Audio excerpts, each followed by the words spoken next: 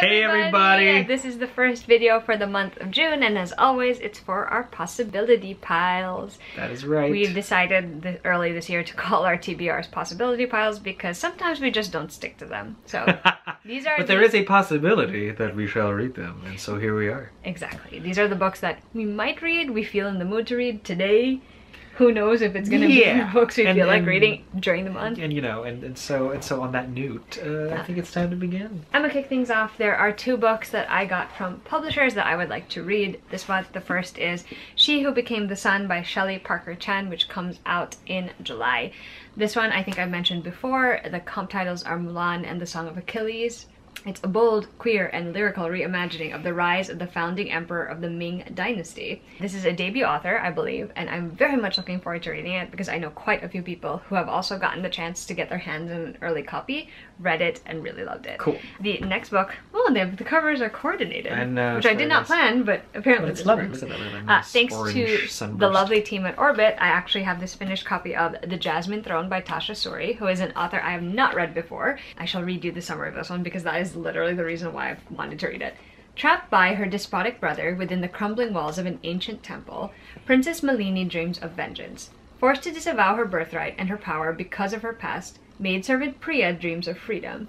In a world beset by wild magic and turbulent uprising, their destinies will become irrevocably tangled, and together they will set an empire ablaze. Listen, gotta love it when we get a good female team up. The next book I'm going to read is on my 12 to read in 2021 list. Ooh, the book is The Sound of Stars, which has this very, very lovely cover. I think I've talked about this a little before. Oh, it's by Alicia Dow, in case you were wondering. This is about a girl who is trying to maintain a forbidden library of media on Earth when all of that has been outlawed a while ago. Sure, yeah. And then there is an alien who also is interested in all of these like human forms of creative art. They end up relying on each other, and so they end up embarking on this kind of crazy road trip in order to save the day, and I am very much looking forward to checking this one out. It sounds unlike anything I've read before, so that'll be fun. Lovely. The next book is the one that my friend Rachel chose for me to read this month. Every month I've been reading a book that someone in my life has chosen for me, and her book pick was The Shadow of the Wind by Carlos Ruiz Zafón. It says on the back, Barcelona, 1945. A city slowly heals from its war wounds, and Daniel, an antiquarian book dealer's son who mourns the loss of his mother, finds solace in a mysterious book entitled The Shadow of the Wind by one Julian Carax. But when he sets out to find the author's other works, he makes a shocking discovery. Someone has been systematically destroying every copy of every book Carax has ever written. In fact, Daniel may actually have the last of Carax's books in existence. Soon, Daniel's seemingly innocent quest opens a door into one of Barcelona's darkest secrets. An epic story of murder, madness, and doomed love. This sounds so interesting. I'm very intrigued and can't wait to check it out. So in June, my friend Danica and I, Danica will be linked down below, we are actually going to be reading a series together because apparently we both just like reading and yelling at each other a lot, which has happened a lot this year. Time-honored tradition in this house, really. So I'm finally going to be starting the Blood and Ash series by Jennifer L. Armentrout. The first book is From Blood and Ash, and I really don't know anything about this one except the names of the main characters. So it's Poppy and Hawk. Poppy is the maiden she's chosen. She's kind of set apart from everyone else for a very specific purpose. Hawk is her bodyguard. Things happen. I've heard that the beginning is a bit slow in this one, but then it really ramps up by the end. This has gotten a lot of love from a lot of people. I'm curious to see where I'm gonna fall on that spectrum because it is a very popular series, and we are hopefully going to be able to read books 2 and 3 as well. We'll see if that actually happens though. Here we go. All right, I shall turn things over to you for a moment. Yeah. So I have a realistic possibility pile. Well, you did pretty good last month. I did pretty good last month, all things considered. So I'm going to start with a 5-part, sort of like a 5-issue series called Edgeworld. It is by Chuck Austen. Suffice to say, it is one of those backwater planet main characters are sort of like the only thing preventing the humble, quirky inhabitants of said planet from facing total annihilation against alien invasions and, you know... as one does. Infestations from random... It's just, think of all of the space shenanigans and think of like a quirky crew of people who are, we're the only thing, you know, it's very cool. So I like that. I like that a little bit. So definitely putting that on the pile. I have The Time I Got Reincarnated as a Slime, Volume 1. Only because I did start the anime, but I sort of want to see what it looks like on the manga side. Because the thing about so my brother loves this show, and the reason why we love it is because the main character who got reincarnated into a slime is actually like some mid-30s salaryman. So he's approaching every single otherworldly problem as an adult. For my brother, it's the most sort of like wish fulfillment / sort of like I feel seen kind of moment, because it's an adult going, okay, logically speaking, these people are going to have these motives, and therefore, or it's like based on the usual power sets that we found about from people of different like writers who have done all of this like fantasy stuff. Then chances are that, and so he just logics his way through sort of life, which is so it's so meta in that sense. And so I'm shaking my head here. I love that. I love that exists. And as somebody who's exiting their mid-30s and very well almost right there at the brink of their 40s, I think it's just lovely to see grown-ups like on, not because I glorify that, definitely wish fulfillment.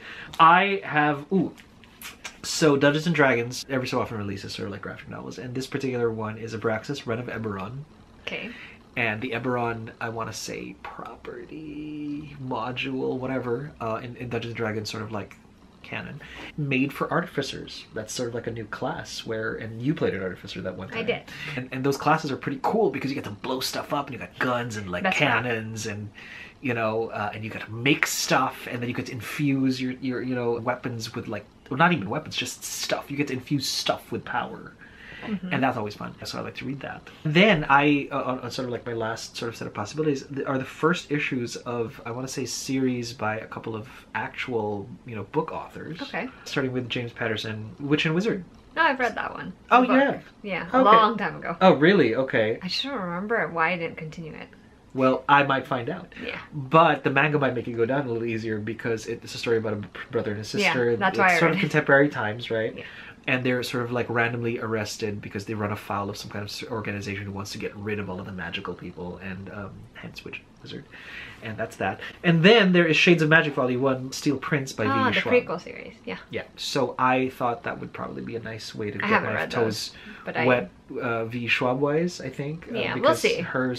Hers is a vast collection of, like, she's pretty prolific, I think, as far as writers go. She's got a lot of books. So to sort of like dive into the world of V. Schwab, I think this might be a great way to do that while I'm still in my book funk. And I think I realized that I'm not in my book funk because we're not on the subway anymore, and I don't have time to quote unquote kill.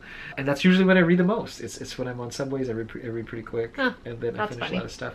And since I I'm actually always read least on subways now. interesting, and now that I'm always home.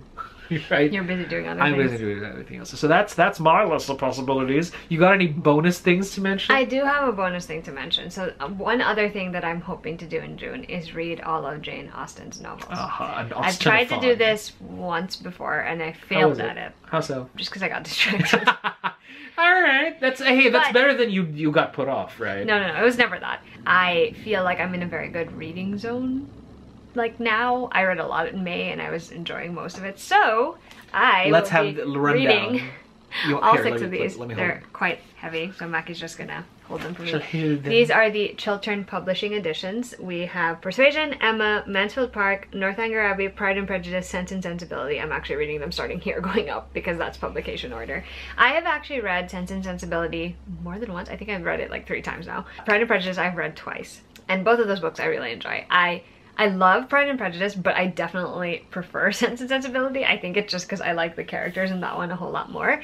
I have never read any of these, although I'm pretty familiar with Emma just because I've seen so many like movies. Retellings. I watched Mansfield Park once.